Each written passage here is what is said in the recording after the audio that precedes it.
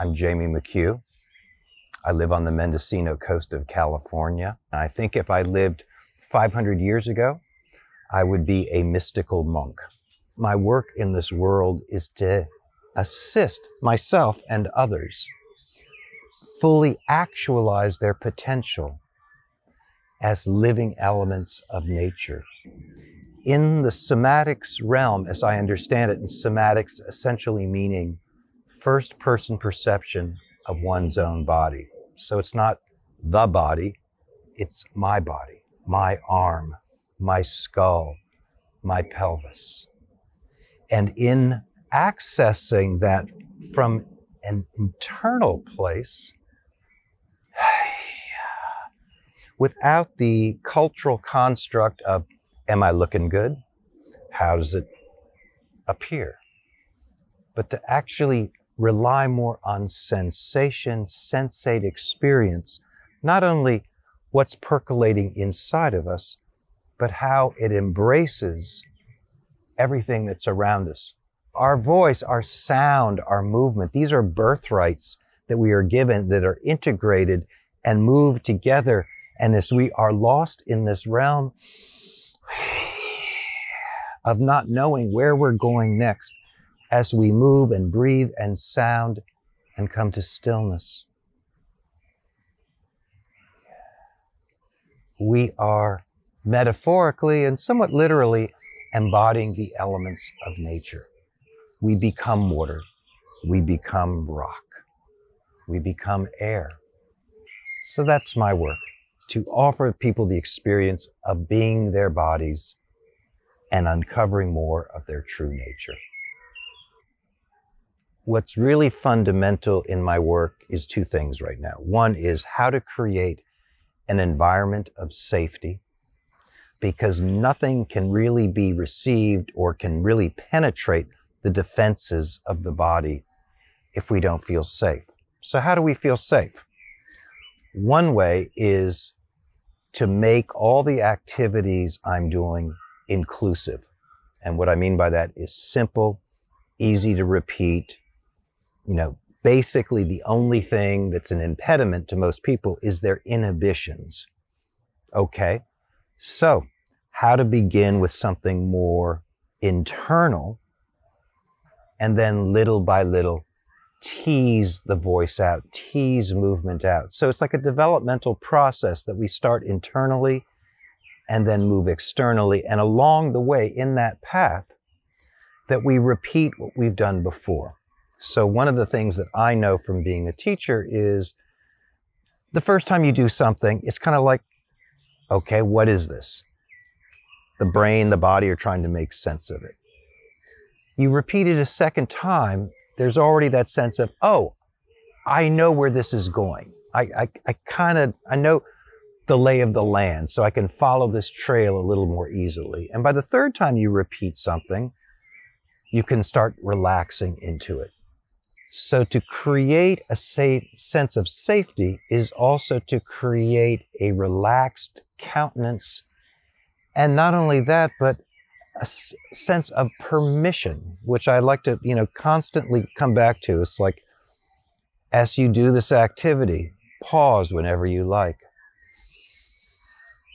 Take a big breath as much as you like, a small breath as much as you like. And as you continue to do this, if you want to move in relationship to this, begin to notice what feels good, what feels alive. And so in guiding people this way from the inside out, I'm trying to create already a sense of accomplishment. Because so much of what, unfortunately, a lot of education has done is taught us there's a right answer and a wrong answer, and that I've got to get the right answer right away. So already the system is acclimated and habituated to trying to get it right. So it's a very different form of practice to say, here's some guideposts, here's some landmarks, if you will, on this journey through your body. Because I always look at the journey through the body like being out in the natural world. I'm following a trail for a while, and then I'm leaving the trail. I'm focusing on a specific point, and then I'm wandering.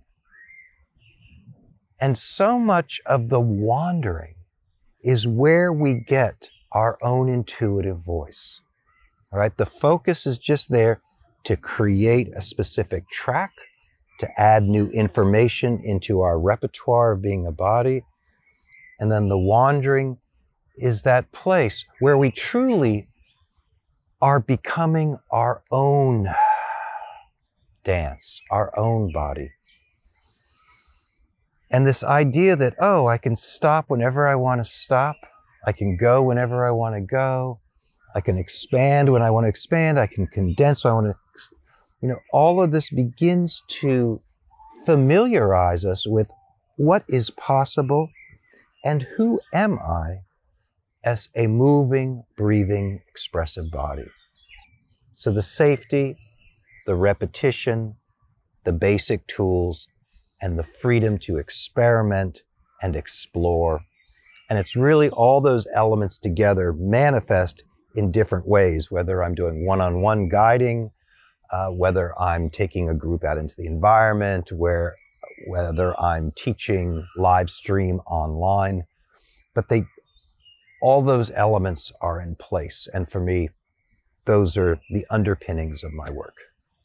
So this year, as I approached 65, I realized that, I'm getting closer and closer to the horizon. And I'm trying to be very specific in how I use my time and what I want to leave behind as my legacy.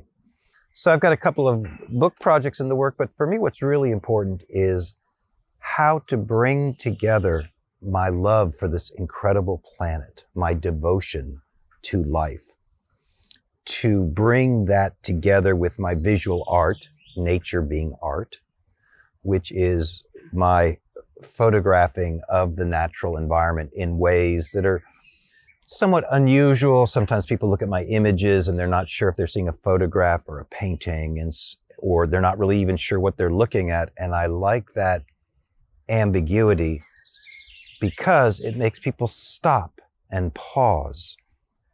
And I'd really like to think that what my biggest gift in my teaching, in my artistry right now, is helping people stop and pause.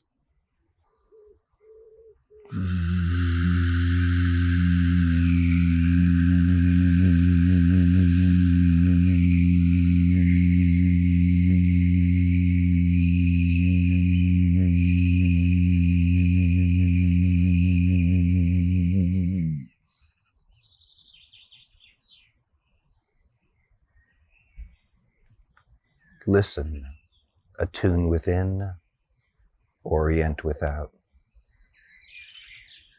Come inside to go outside. Receive what's all around. Orient within, orient without. Arrive. Here we are.